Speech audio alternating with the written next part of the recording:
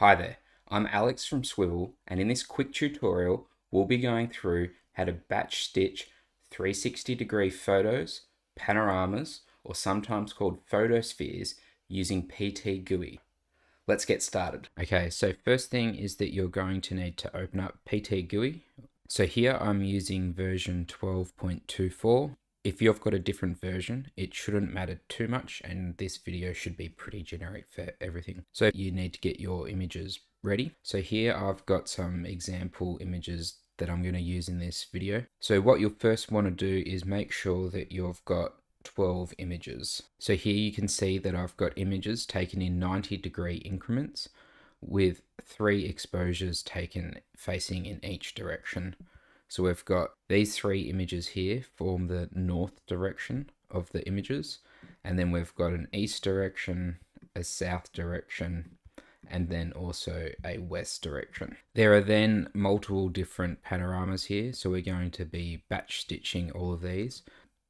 So in the end, we'll end up having these 9 different panoramas created, with the 12 images making up each one single location. Inside PTGui, press load images. So navigate to the folder where you've got your images and select the first 12. Then press open and we'll see that we've got our 12 images here. You'll then want to press enable HDR mode, and then we want to select this first option, merge bracketed images to HDR and link the position. Then press OK, and we'll see that we've got our 4 different directions. Press on align images. Wait for the analyzing to be done and you will see a preview.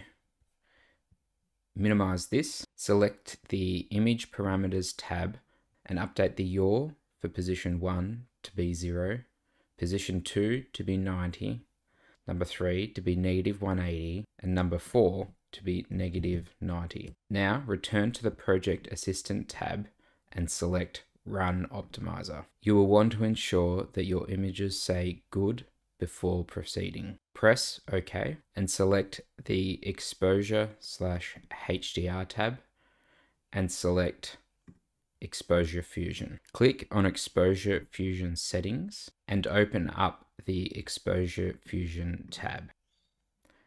Adjust the boost shadows to approximately 2, or adjust as you see fit into your preferred lighting requirements. Also adjust the reduced lights to +2, or adjust to the requirements for your imagery. Close out of this and click on the project settings tab. Uncheck choose a suitable projection and check do align images and save the modified project. Enter the create panorama tab and select the width at 10,000, and this will automatically enter the height at 5,000. Select the output file directory and create a new folder for the output images. Select save. Now go to tools and then batch builder. Press detect panoramas and update to multiple panoramas per folder with a fixed number of images.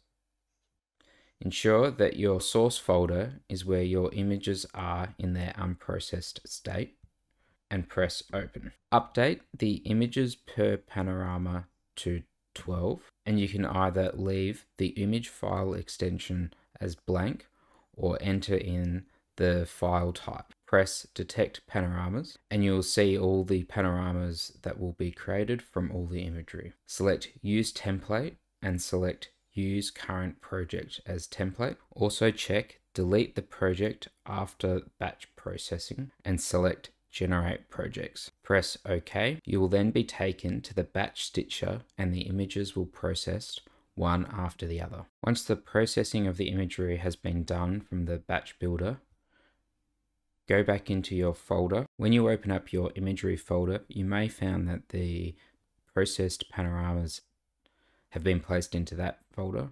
If that's the case, just open it up into the list view, get those images and put it into the output folder manually.